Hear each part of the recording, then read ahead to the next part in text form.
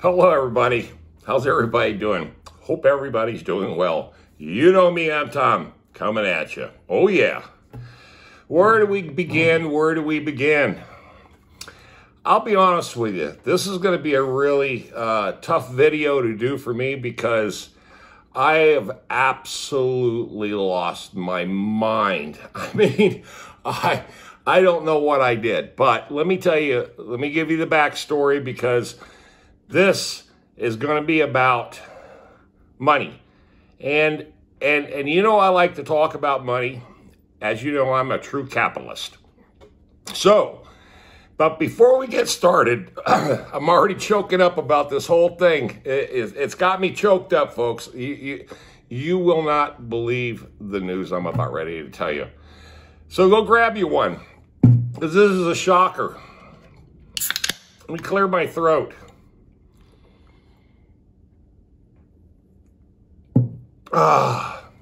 It's going to be a one beer video. Okay. Saturday was a beautiful day here in Raleigh. Sunday, it snowed. Okay. Just give you the quick local weather update.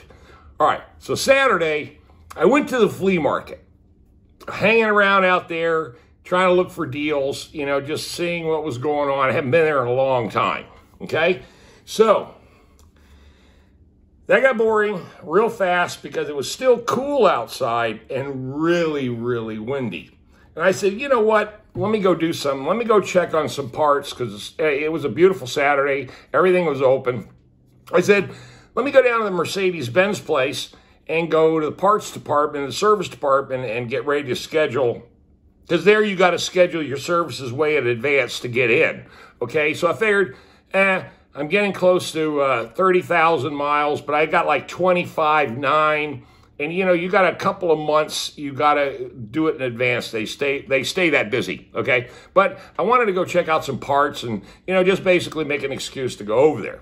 Well, oh, boy, I should have never gone. You won't believe what I did. I'm telling you, you won't believe what I did.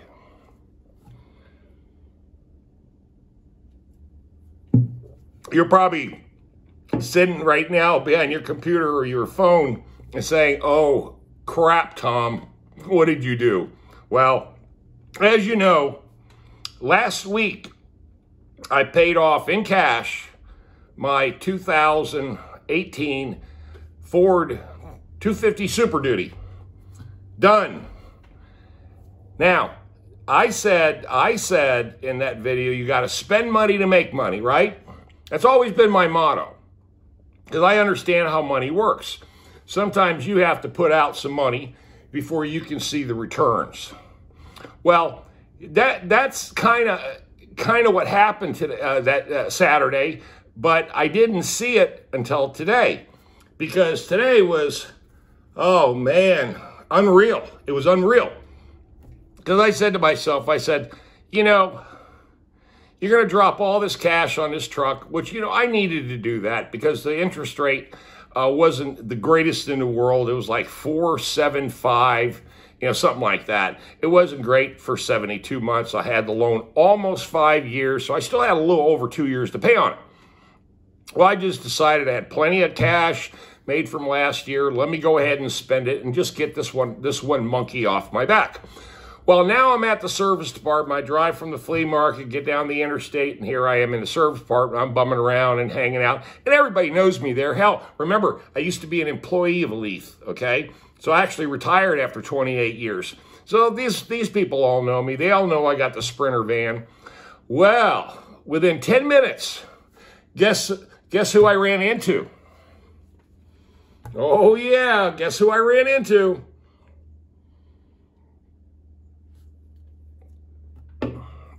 The guy who sold me the van, and he happens to be the manager because he's the only one attached to the Mercedes fleet commercial side, okay? His name is Max. In fact, I did a video of Max the day that I was delivering on the Mercedes 2 years ago, okay? You guys remember that, when I shocked you when I bought it. Well, guess what he told me? He goes, he asked me a question first. He says, he asked me, he says, what are you doing here? And I said, I'm just checking on, I'm bumming around, basically. I'm bumming around. And I'm checking on some parts, you know, checking in on my service appointments, seeing how far out they are, blah, blah, blah. And he comes up to me, he goes, let me have your keys. And I go, what for? He goes, just let me have your keys. And I said, oh shit, something's up. But anyway, he drives the van back down to the sales department.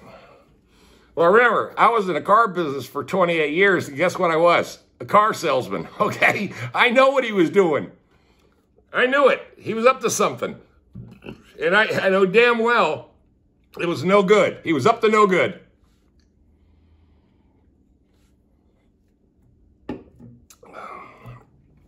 After about 10 minutes, he's outside, and there's this other guy walking around with him. They're just looking at it.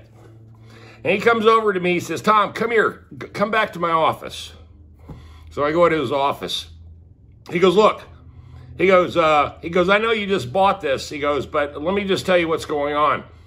The market is so tight and the market is so hot. He goes, don't believe what you see in the news, you know, about car prices dropping. And yes, in certain segments they are. But guess what segment they're not dropping? Mercedes-Benz Sprinter vans. That's right. They said they're having such a problem finding them, that people are lining up for a year. There's a year advanced waiting list. That's right. 1 year advanced waiting list for Sprinters. And guess what the favorite color of choice is? White. And guess what I told you in one of the videos? That in 2022, they will discontinue the V6 turbo, okay? And replace them all with dual turbo 4-cylinders, okay? I did tell you that in one of the videos. And remember, I was looking at that black one, the last of the last 4-wheel drive turbo V6 diesels. Well, I had to pass on that one because I don't like black. But anyway, he told me, he goes, do you have the MSRP sticker? He had all this information. I said, yeah, I got the MSRP sticker. He says, go get it. So I went to the Sprinter and got the original MSRP sticker. Well, you already know what that is. It was $48,200. Now, I got a deal on it because it was a leftover 1-year-old sitting on the lot with no miles. They discounted it. Now, I'm going to run you the numbers. They discounted it $4,000 to get it out of their inventory, okay? If they couldn't move that one, Mercedes-Benz factory wasn't going to send them another one, okay? That's how I got a deal on that particular Sprinter.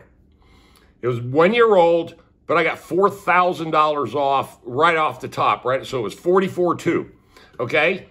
I put down a big chunk of money, okay? Because I wanted to pay it off quick. I wanted a low interest rate. And I wanted a really, really cheap payment because I already had a truck payment that was really, really high. Well, this is what he did.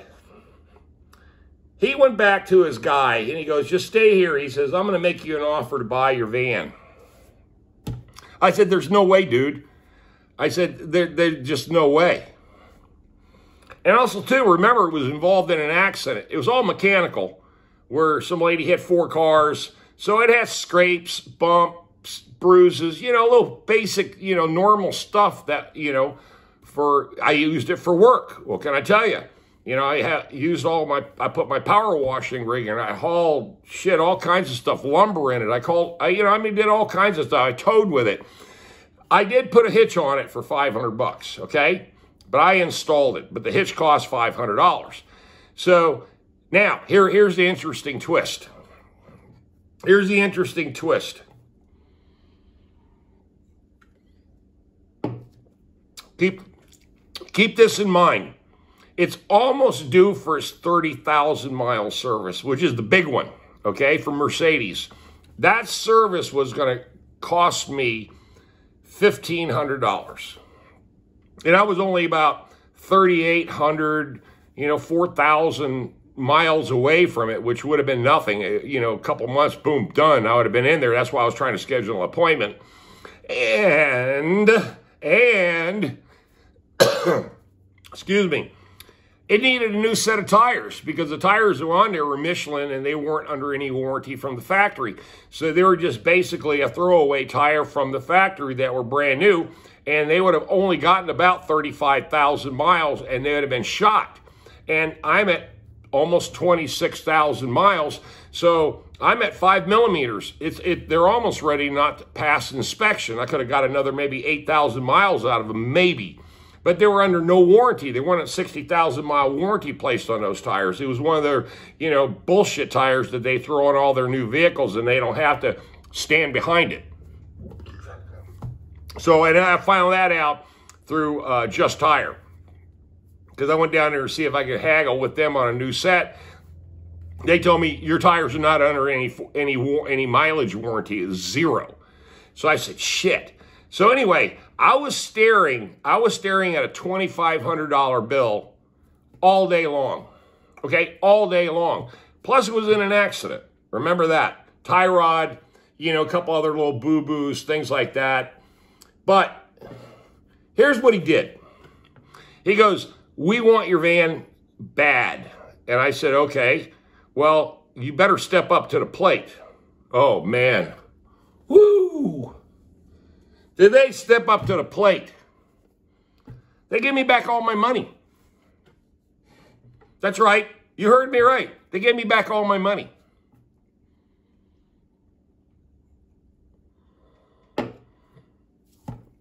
So I don't have a Sprinter anymore. Now, here's the strange conclusion from this. Because not only did I get to drive this Sprinter for 2 years, make money with it. I was making money with it now, okay?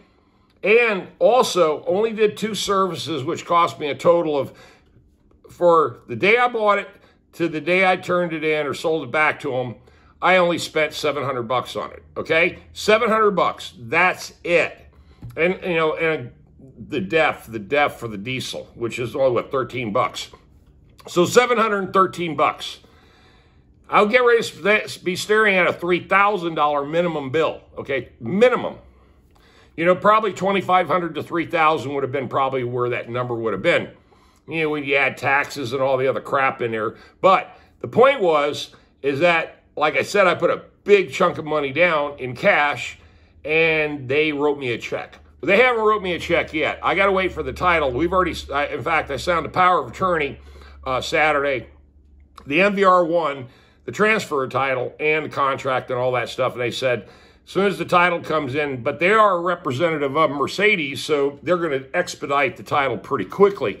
And he said, the second we get the title in hand, boom, we're going to call you up. We're going to cut you a check. And the check is not small, boys and girls. This is not a small check, okay? So in reality, I basically gave my money to somebody else. I drove it for 2 years. Yes, I did maintenance on it. You know what it was like? You know what it felt like? A 2-year lease. It almost felt like a 2-year lease, okay? And they didn't reimburse me. They didn't reimburse me for the hitch, okay? This is crazy, man. Okay, now what happened today? I went over to the hospital. I was getting ready to set up a time for my power washing for this weekend because we've had some strange weather. I was actually supposed to power wash the hospital this weekend, but it snowed, okay? It snowed Sunday, so I blew it off. Well, I went down there and just said, hey, look, we need to postpone everything until next week. And the manager there told me, he goes, hey, look, he goes, we've had a bunch of stupid truck drivers run into the building and knock down a bunch of barriers. And we want to do something completely different than just plugging them back the way you've been doing it because it's not working. So we want you to build a superstructure, some sort of preventative barrier that if a truck or some other vehicle hits this barrier, basically they damaged their truck, okay? Or, you know, in other words, it stops them. So we all got together and came up with this pretty brilliant idea, which I can't go into the details, but it's pretty brilliant. And it's like kind of like a tank trap. You know, the way they did it in World War II, I think they called them a dragon's tooth.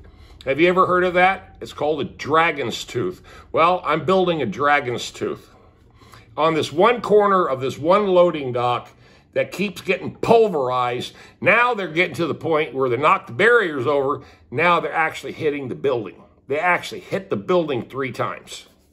And this is while, in other words, it happened all this past month, whatever. We're in March, right? So over the last 3 weeks, trucks have been plowing into the damn building because there's no barrier, because it's laying on the ground and all the concrete's all busted up and it's all a big pile of mess. Well, so what I did is I bid on it. I bid on it a fair price, but it's still pretty high. And I just said, okay, being that I'm going to have to create this unique design, then I'm going to have some steel made. So that also incorporated a sublet labor job, which of course I gave to my buddy Riley Foster over there in Mebane. Foster's Custom Welding, or Custom Welding by Riley Foster. He's got also a YouTube channel. Go check him out. Custom Welding by Riley Foster. He's actually doing quite well. He's an artist. He's really good with structural steel. And what I did was I took the big steel, it's this big around, it's a big steel pipe that they bear in the ground, they paint it yellow, and they fill it with concrete, and that's what they make barriers out of, okay? Well, when we looked at it, it's not buried very deep, and it's buried in loose soil, so it's basically just like a preventative barrier. It's not really meant to stop anything. It's just meant to say, oh shit, you know, you run over a barrier. But so what we're going to do is we're going to re-engineer this thing. We're going to make it longer. It's going to go in the ground deeper. It's also going to be reinforced with a massive block of concrete. Like I said, it's going to be huge compared to what it was, way it was engineered before. This is going to be basically a barrier on steroids, okay? I'm going to make a dragon's tooth. In other words, the opposing forces, when it hits it, it's going to be so great that they will tear a truck up. Okay, on that note, I just wanted to give you an update. Now, here's kind of a culmination of this story. What I've decided to do, and I've been looking at this for a very, very long time. I had 2 car payments, okay, my truck and my van. You know, the kind of money I make, it never bothered me, okay? It just didn't bother me. But I said, how do I better invest my money? You know, loosen it up, you know, with all these bank failures and all this weird stuff going on, which of course, you know, it's an isolated incident, but at the same time, I wanted to go liquid somewhat in another direction. You know, not with banks, but maybe with CDs, you know, 401ks or, you know, whatever, something a little bit more secure and grow the money. Because, you know, in 16 months, I automatically go full retirement, or I have the ability to go full retirement. And I thought to myself, I said, the best way to do that is also to be very, very liquid and be debt-free. So now, here's the story. As of today, my mortgage, my townhome here in the city is the only thing I owe on. I have no credit card debt. I have nothing. I owe nobody nothing. My insurance per month, which was really, really high because I have everything on a multiple policy business and everything like that, dropped in half. Okay? And that's with my favorite local nationwide representative, Jody Shover. And, you know, him and I have been real close friends. We're close friends on Facebook.